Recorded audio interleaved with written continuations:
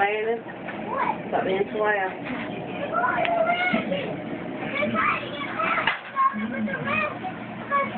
Alright, well take them in your room and let them rest in there.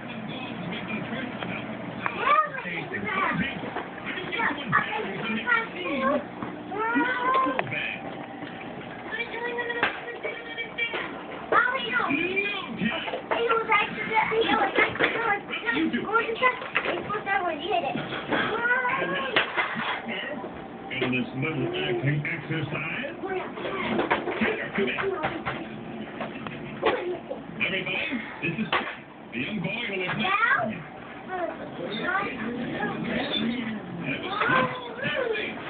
me.